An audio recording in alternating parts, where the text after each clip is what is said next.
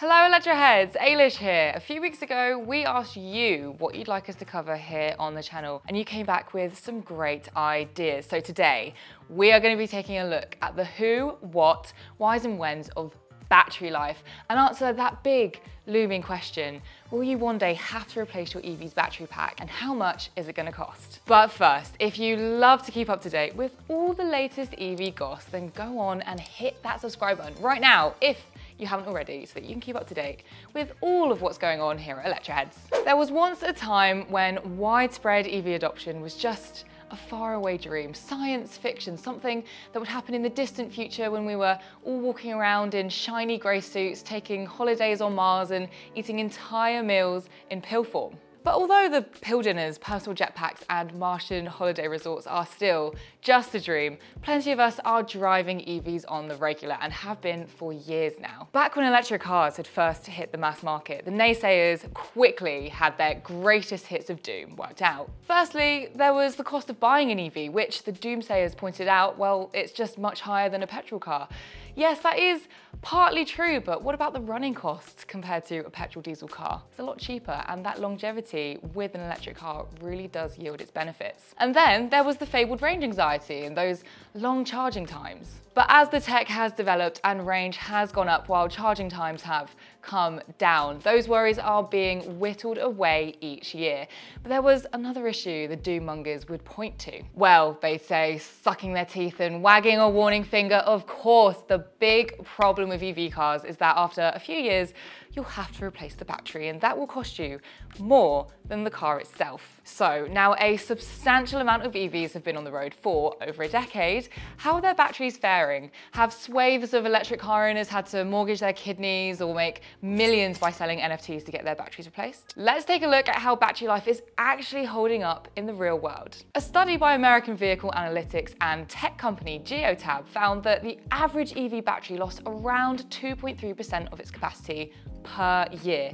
That means a car with a 300-kilometer range from new will have lost just 34 kilometers of range after 5 years. Meanwhile, Plug in America, the electric vehicle advocate group, regularly survey Tesla owners and found that battery degradation seems to level out over time, rather than progressively get worse like your phone battery. Their research showed that a typical Model S only lost around 5% of its original capacity over the first 50,000 miles, with the rate of degradation actually slowing down after this point. On this side of the pond, over the last couple of years, British consumer brand Which have been asking EV owners how well their batteries are holding charge. In their most recent survey, more than 2,000 EV drivers were polled, and the good news is they found that cars up to 2 years old on average retained 98% of their original range. Which's data shows that after that, there is on average 1% battery range lost per year until you reach cars that are around 6 or 7 years old, when that does become a 2% drop. That means that the oldest model surveyed, cars bought in 2014, now have on average 91% of the battery range they had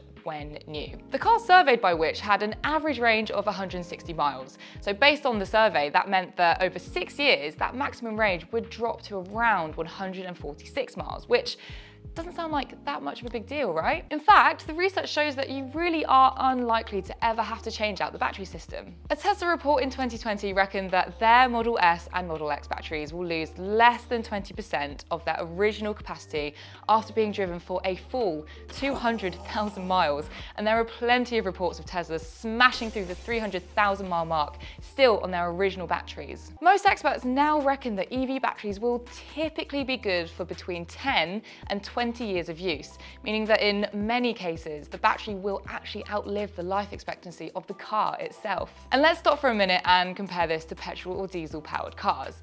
The RAC says that in the UK, the average age of cars on the road is 8 years. So your average EV battery pack is predicted to outlive that comfortably. So take that, doom mongers. But okay, for the sake of argument, let's say that your EV battery is holding charge worse than Gen 1 iPhone. Pathetic! Well, even if you do end up having to swap out the old battery pack for a new one, there is good news. Firstly, manufacturers heard those doomsayers harping on about this issue way back when, and though they knew it was never going to be the huge problem some skeptics were making it out to be, they knew they'd still need to instill confidence among the consumers in what was still a fledgling sector of the new car market. Their solution was to offer hefty battery pack warranties on all new EVs, some of which are more than double the length of the warranty on the cars themselves. Most of these cover your battery for 7 or more commonly 8 years of use, or at least 100,000 miles. That's what you get on a BMW i3, for instance, as well as the Audi e-tron, the Jaguar I-Pace, the Mercedes EQC, Nissan Leaf, the Renault Zoe, and plenty more. Not only is that great news if you ever do need a replacement, but it also shows just how confident the manufacturers are in their hardware. They're expecting the batteries to comfortably live through and pass the warranty dates, which should give you peace of mind when buying one. And the data gathered by the likes of which bears this out. In 2020, they reported that only 3% of electric car owners they surveyed have actually had to replace their battery pack. In their most recent survey, that figure has risen, but is still less than 7% of EV owners. But if you do need a full replacement, just contact your dealer or the manufacturer direct to organise getting it sorted, because typically installing a new battery is less than a day's work, so you shouldn't be off the road for long. But as ever, there are a couple of things to watch out for here.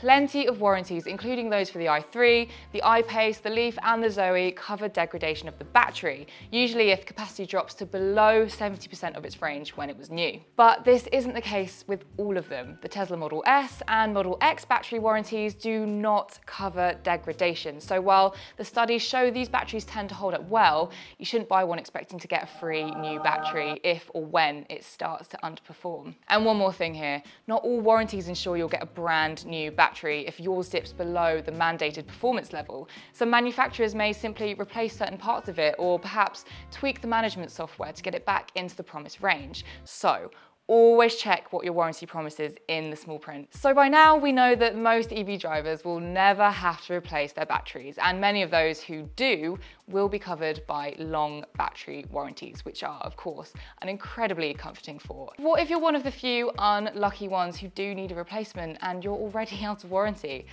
What's it going to cost you? Well, I've had to dig into this, and the first thing to say is that it's actually not that easy to find out, which is at least partly because it's a pretty rare occurrence, so it's not something most garages will have experienced. American EV consumer group Recurrent have managed to find out some ballpark figures, and according to them, a replacement battery for a BMW i3 could cost you anything between $2,500 to $16,000, a Nissan Leaf between $5,500 to $9,500, a Tesla Model 3 around $15,000, and a Model S somewhere between $12,000 and $22,000 US. Well, what about the UK? Well, let's take a look at the good old Nissan Leaf as an example, because the original has now been out on the road since 2011. A Nissan dealer will charge something like £12,500 for a 24 kilowatt hour battery pack, rising to £14,300 for a 30 kilowatt hour battery pack. That's a hell of a lot of money, but there is a way of bringing this right down by using an EV specialist company who could do the replacement for as little as £5,500 if they can source a second-hand battery pack from a car that's been in a crash but has an undamaged battery. So it's a pricey business, but remember, you're talking about replacing the major part of the car. Think of it like this: changing an EV's battery is fairly equivalent to replacing an engine in an ICE car, which is not something that most of us will ever have to do. And again, there's good news on the horizon here, because battery prices are falling all the time. According to a report by global management consultants McKinsey, the cost of batteries dropped by an amazing 80% between 2010 and 2016, with the trend tipped to continue. So in the unlikely event you do have to shell out for a replacement, it should get cheaper and cheaper. But this is the big picture. The data shows that EV batteries are lasting longer than many electric skeptics predicted. And while some owners of aging EVs have had to replace their batteries, it's a very small number. And with the tech getting better and cheaper all the time, most experts reckon this really isn't something you should worry about when buying a new EV. After all, you don't buy a new petrol car worrying that you're going to have to replace the engine in 10 years' time, do you? But I want to hear from you. How is your EV battery faring? Have you seen a big drop-off in range, or are you still motoring along with plenty of miles left on the dial? Or have you gone through the other side and had to have your battery replaced? Was it a painful process or easy as pie? Just let me know down in the comments. I'd love to hear from you, and let's keep this conversation going. And don't forget to hit that subscribe button if you hadn't already. And if you made it this far, click that like button too. See you soon.